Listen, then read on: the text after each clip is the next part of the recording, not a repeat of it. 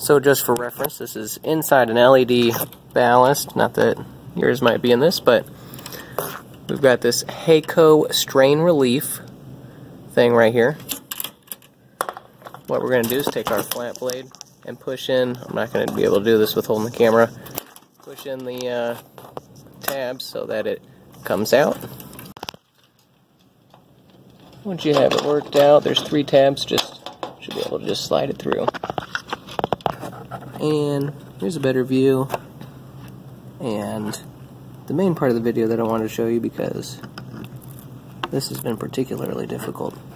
I hold it right here with this, and then slip in here with this one, and pull this side out while this side comes up. Boop. Sometimes they'll still break on this part, which is okay because it'll still snap back in. So boom, there you go.